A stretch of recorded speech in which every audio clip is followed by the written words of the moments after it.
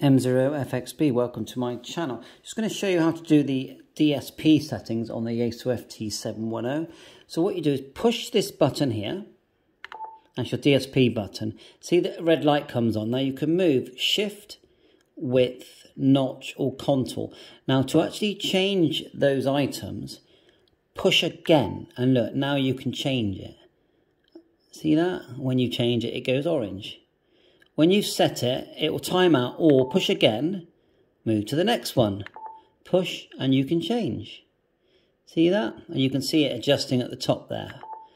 Go to the notch. See the way it's adjusting at the top? Like so.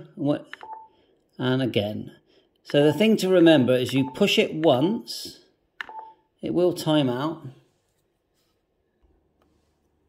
Push it once, then push again to change. Look, that turns it on and off.